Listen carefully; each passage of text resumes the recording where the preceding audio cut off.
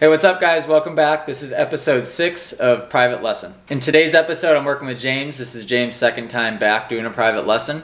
Cover a little bit of body position, standing, transition from standing to sitting, and then work on the sitting position a little bit with James. He had kind of an issue with that inside foot just basically dragging the ground. So I got him just keeping both feet on the pegs, trying to eliminate that bad habit and just almost one less thing to worry about keeping the feet on the pegs. We talk about line choice in some corners that ultimately will lead you to the jump a little bit better, a little bit straighter. Then we talk about some seat bouncing stuff. We're a little bit all over the place in this lesson. I try to structure the video so it makes as much sense as possible, but like always, hopefully you guys can take as much away from this as you possibly can. Again, keep the comments coming. Love the questions that you guys have. I do my best to always answer pretty much everyone I can. Of course, it's time consuming for me and I have a lot of other things I have to worry about. Please subscribe. We're already, it's going up fast, actually, really fast. I'm going to be doing another giveaway here shortly. And I have some new apparel coming for you guys very soon, which is super cool, super exciting. And I really just appreciate you guys watching these videos. So, like, comment, subscribe, all that good stuff, and enjoy the video. So today we're working with James. James is a vet sea rider. We're here at Tomahawk Mx. It is 11 a.m. It's about 38 degrees. Got down to 27 last night. So the track is frozen and it's in the process of thawing out. Dad took the harrow to it, so it's gonna get really good. But for right now, the clumps are really staying solid as clumps. Usually they would break apart. And with James being a vet sea rider, all we're doing is focusing on the basic body position and being neutral and balanced on the bike. So in the turns, I'm having James keep both feet on the pegs, because if you're gonna put your foot out in a turn, I want it to be high and tight with your inside toe pretty much touching your front fender. It should be so high and tight. If it's not there, it's on the foot peg. And I'd say 99% of people are just using their inside leg as a tripod and just dabbing it on the ground. So I'm trying to break that habit for them and get them to gain confidence, keeping momentum through turn, getting lean angles through turns without relying on that inside foot so much. You need to maintain this position until you sit. Because I didn't sit at all, I stood the whole time. You sat a couple times. Okay. Yeah, you stood a couple. That's the thing too, is you want to be consistent with that. Yeah. If you're gonna stand, I'm okay with that. Yeah. But do it every time. Right. Don't sit one time, don't go leg out one time, then foot on one time. You want to do something that you can do every lap. Yeah. So, alright, so I won't sit on the turns. Like, I might have been explaining this to you last time. I have my markers, so like I know when I'm getting to that sprinkler head, I'm standing up, knees are back, knees are back, knees are back. Boom, I'm at my sitting point. Alright, now I'm sitting to the front. It's not a slow transition. Yeah. Today you don't have to worry about the bumps that'll take you out, but you have to worry about the track being slick. So if you're making that slow transition to the front, you're gonna put a lot of weight on that front end and that bike's gonna want a knife on you. Or if you do hit one of those big solid clumps and you have weight too far forward, that could get dangerous as well. So you need to be in that position until you're not.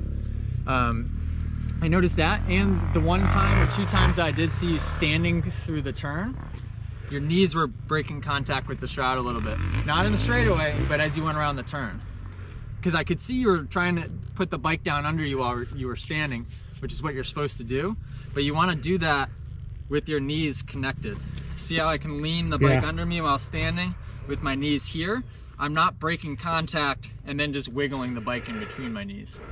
The knees, and somebody commented on one of my YouTube videos last night saying, well, there's a time and place to grip with your knees.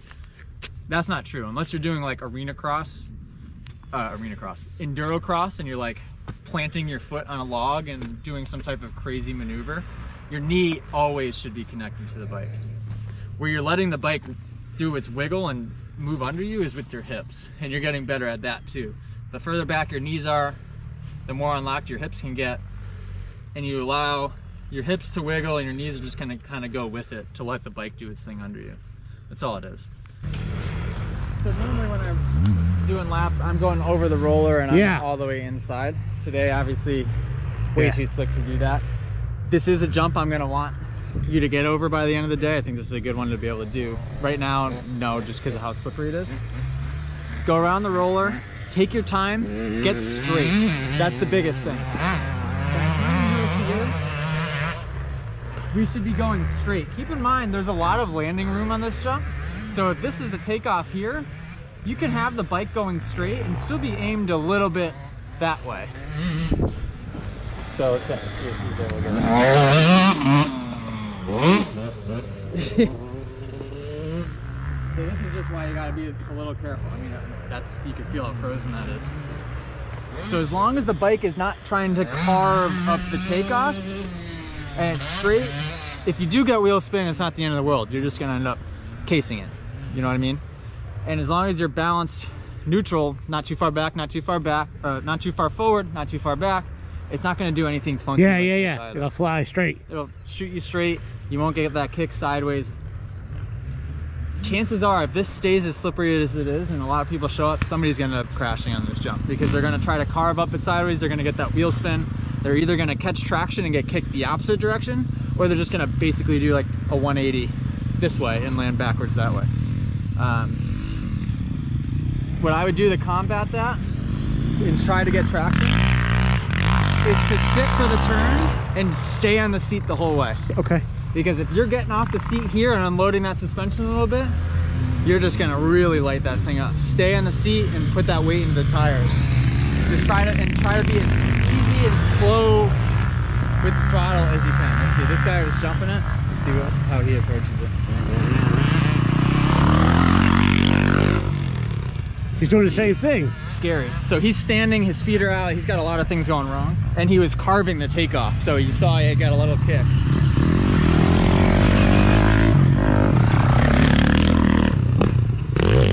Yeah, this jump's gonna be a little hairy today. Let's see how. See, Talon was carving it a little bit too much up the face. Take the time to get straight, even though that means coming a little wider, slowing down in the turn, get that bike straight. It's gonna save you if something does go wrong and you do get that wheel spin. Elbows!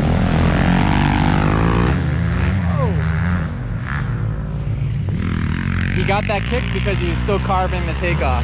Guys, if you're uncomfortable in a situation or a little tentative about a jump, get the bike straight.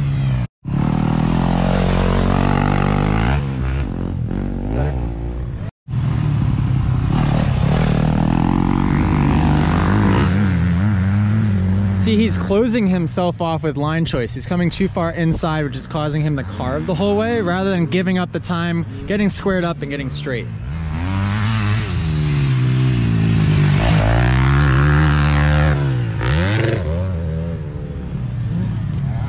Now 26 on the KTM is carving it, but he's also a way more advanced rider, so he can handle it. Although I will say, with it being frozen like this, it's kind of gambling a little bit by doing that.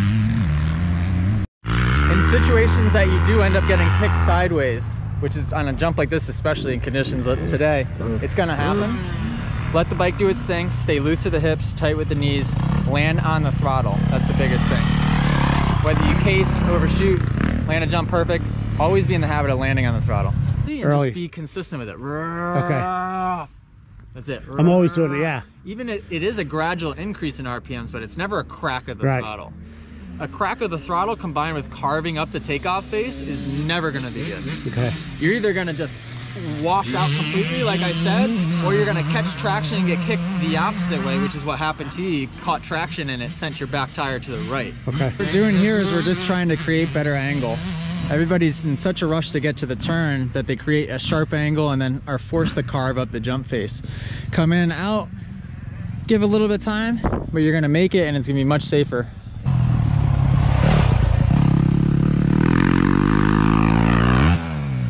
All right, I think he's getting that kick. He was very smooth on the throttle that time, but where he's sitting on the seat to seat bounce, he's way up on his gas cap. So I don't think there's enough weight on the rear when he does seat balance it, where he's getting that wheel spin and it's causing him to get that swap sideways. When you go to sit to seat balance and jump, sit dead center on the seat. You're not gonna sit on the back fender because that's gonna probably cause you to compress and unload into a front flip. But you gotta sit centered and get some weight into that rear tire as well, not just the front.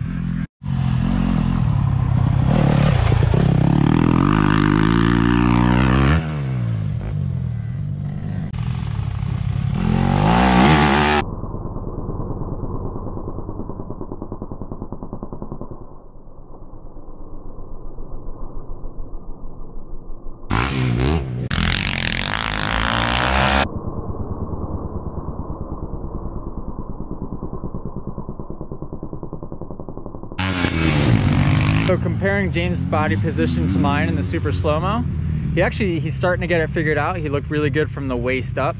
The only thing that really looks different, my butt's probably an inch or two further back than his, but I'm on the balls of my feet, so it keeps my knees a little further back.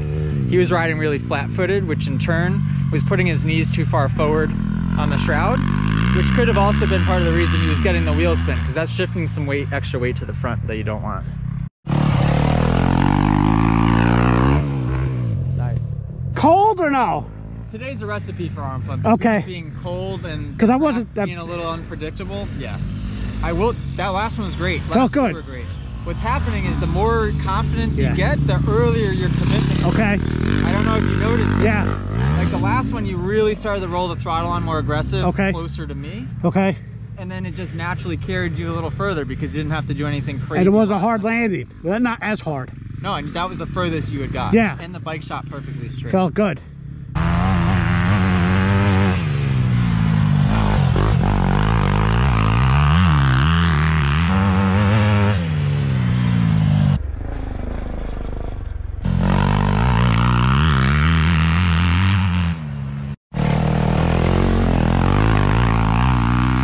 James is still doing kind of like a weird half sit, half stand motion in this corner. He's standing, his attack position standing is pretty good coming down the straight. And then he gets into the turn and he can't quite decide whether to sit or to stand. So he's doing this weird in-between thing. So we're just trying to break him of that right now. Remember guys, our stand up, our sit down points, our shifting points, all of this should remain very consistent. It shouldn't vary any more than a foot or two either direction as the track starts to develop throughout the day. You can be consistent this way. If you're doing what James is doing, which is sometimes he stands up the whole turn, sometimes he sits down the whole turn, there's no way you can be consistent and repeat yourself because you're doing something different every time. I should be able to give you a blank piece of paper and you should be able to draw the track map and then draw for me exactly where your stand and sitting points are and where your shift points are. And that should be something you repeat every lap.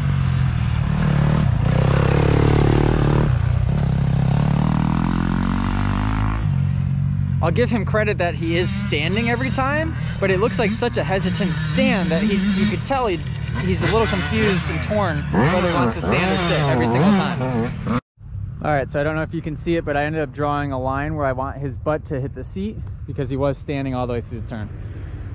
Not everybody has access to a personal line drawer, but this is why we have to, you know, have markers. So like that black post, that sprinkler head with the yellow tip, all these things can be used as markers. So he's not doing a lesson right here, but let's see where he sits.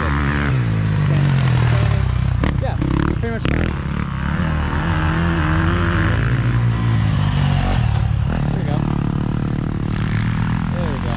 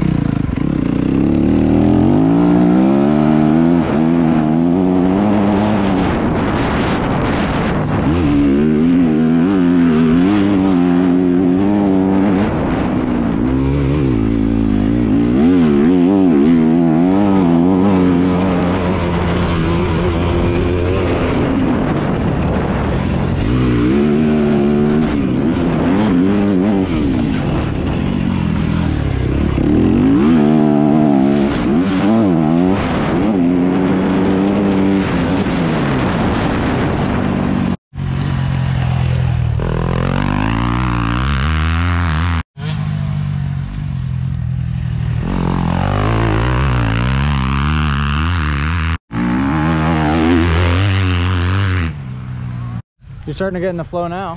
How do you feel? Good. Yeah. Looks good? Looks great. Looks great. Foot's high. Toe could be pointed more in, but it's not pointed out. Okay. So that's a start. Same thing when you're standing, your toes are straight. It's good. They're not pointed in, but they're not out. So, and they used to be out. So we're making that progression. And it's starting to come natural.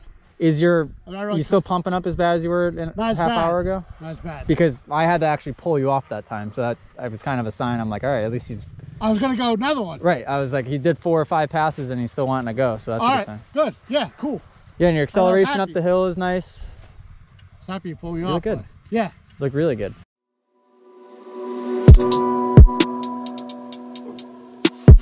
You